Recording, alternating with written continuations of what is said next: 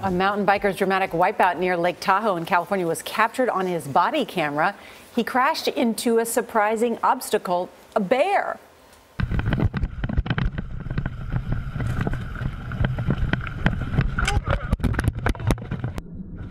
Look closely. When the video is slowed down, you can see a bear in the shadow. That's at the bottom left of the screen. 26-year-old Davis Souza was not hurt, and in a post online, he joked the bear was gone before he could ask if it was all right.